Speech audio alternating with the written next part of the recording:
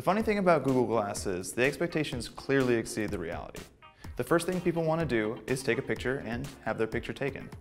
But after a few awkward voice commands, they're ready to take it off and admit that it's pretty cool, but there's just not that much you can do with it right now. But we're starting to see developers stretch their legs in terms of what you can do.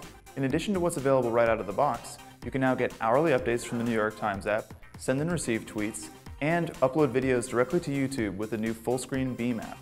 There's also plenty of apps coming soon, like Evernote and others. But some developers aren't waiting around. A few have successfully rooted Glass, allowing them to run apps that Google otherwise wouldn't approve. One app, Winky, enables you to take a picture discreetly just by winking. Another lets you run the full Android desktop right from the eyepiece.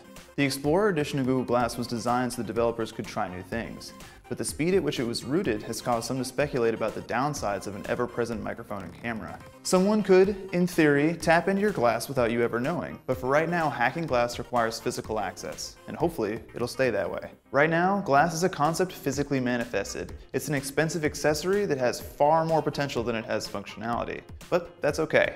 As units arrive on the stoops of developers, we'll undoubtedly see the number of apps expand pretty quickly.